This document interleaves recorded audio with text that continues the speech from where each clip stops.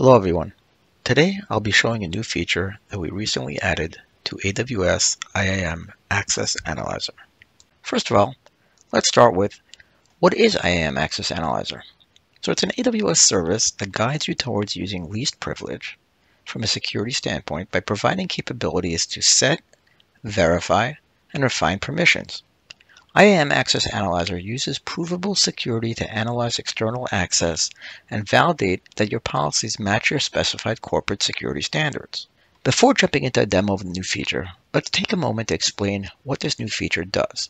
So we've added the ability for IAM Access Analyzer to continuously monitor roles and users looking for permissions that are granted but not actually used. Central security teams can take advantage of a dashboard view that will help them to find the accounts that can most benefit from a review of these unused entities. The new feature includes the ability to monitor for unused IAM roles, unused access keys for IAM users, unused passwords for IAM users, as well as unused services and actions for active IAM roles and users. After creating an analyzer, you can review findings generated by an organization-wide or account-specific analyzer, and then presumably take action by removing permissions that you don't need.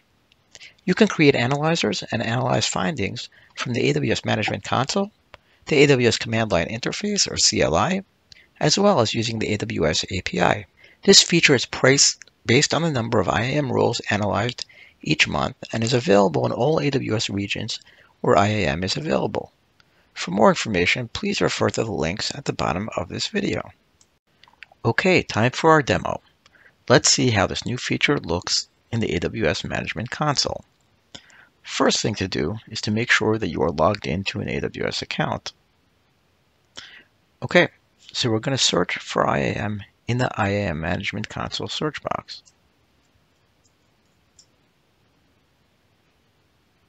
When you hover over IAM like this, you can see IAM Access Analyzer, and you can click on it. But instead, I'm going to click IAM and go to IAM Access Analyzer through the main IAM dashboard, but you can do it either way. Okay, click IAM. Then find Access Analyzer on the left side under Access Reports. You can see that there's a shortcut to go directly to the new unused access feature. But as before, I'm going to go to the long way and click on the Access Analyzer first. Alright, so now you're on the IAM Access Analyzer dashboard. There are, of course, other features in IAM Access Analyzer that are beyond the scope of this video, but please feel free to use them for your security needs.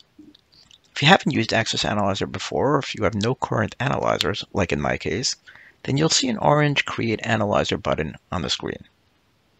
I'm going to go into the Unused Access section and create an analyzer from there instead.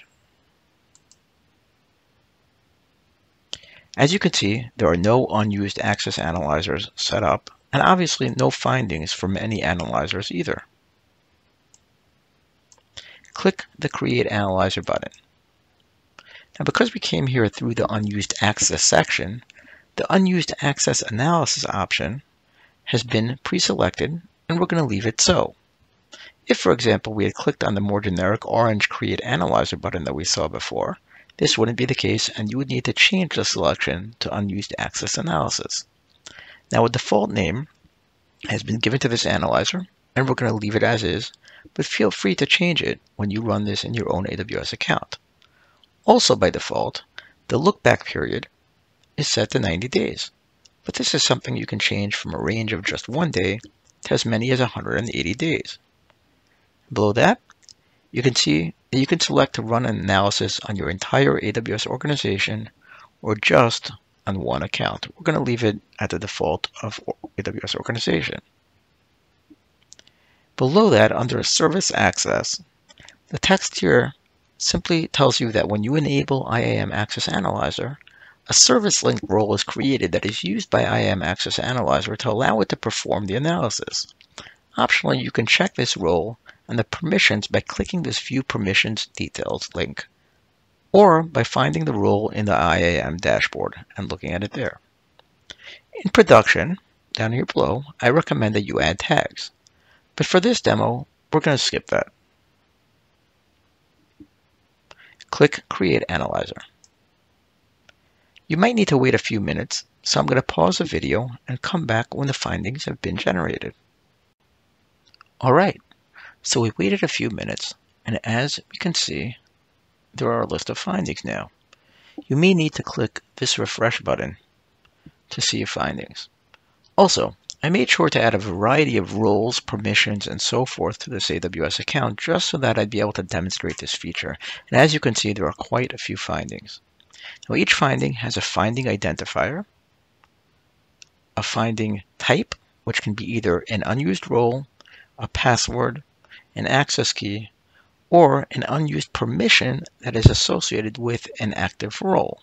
Now, you can filter the findings by active, archived, or resolved. You can also filter by any of these properties here. Now, once created, and until you delete it, the analyzer will run continuously. And if and when a particular finding is no longer applicable, the finding status will automatically be changed to resolved. Now, you can also manually archive a finding like this by clicking this check button, clicking Actions, and clicking Archive. You would do this if the particular finding is not applicable. For example, that you are aware of the fact that some entity has not been used for a while and it falls within your security rules. Now let's take a look at the detail for just one finding. We can do that by clicking on this hyperlink. As you can see, a new tab in my browser opened with information about that finding. In this case, the finding is for an IAM user that has not been used in a long time. We can optionally click on this arm to go to this user and potentially take further action.